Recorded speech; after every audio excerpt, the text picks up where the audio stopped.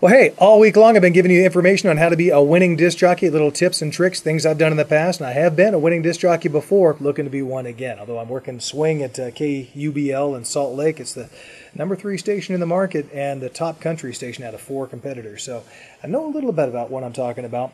Prepare. There's the key. I know you're saying, oh, I'm clever, I'm witty, I don't have to really prepare. Well, you can be clever and witty in advance, and if you don't, I can come to town and just whoop your butt. And here's why. You think ahead of time.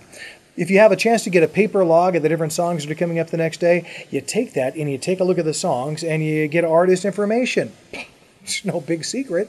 Look stuff up and what's going on with them. Or maybe look through your archives of people you've interviewed in the past, lift a little chunk out, and then you have a place you can play those songs. Or play those little pieces of interview next to the songs.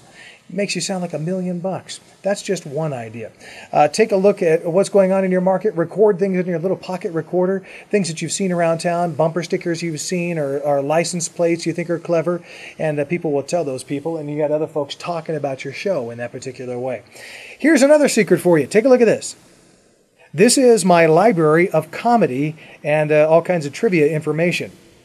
Every time I walk into a bookstore or I walk past a rack in a grocery store, say, with all the books on it, I look carefully to see if there's anything in there that might be able to help me advance my show. Now, you don't just lift the jokes out of there, although you can.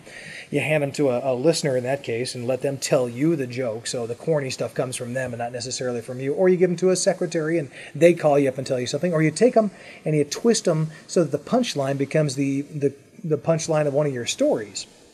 See, it's not rocket science. You can do this stuff. Take a look at what's going on in the news. Make notes on the stuff that's interesting and just boil it down to the essential so you have something to give the people on the air. Then you take a sheet of paper or maybe in your computer and you get all the different hours written down, all the different slots, and you write down, you slot things in there, different jokes that you're going to do, artist information, things that are going on in the market, in the community, maybe some tear-jerking stuff that's happening, and then you've got a good balance, not too far this way, not too far that way. Now you have an opportunity within those bounds to be clever and witty in advance. And, if something is working out, pitch all that stuff out the window and go with what is working. Go with your gut on the entire thing. But bottom line is, walk into a control room completely prepared to just blow them away every show, not just for the ratings. A lot of people stack stuff for the ratings. That's phony and the listener sees right through it. You just swing the best axe you possibly can, and eventually the tree falls. Or it doesn't. That's my advice. Take it or leave it. It's worth what you paid for it.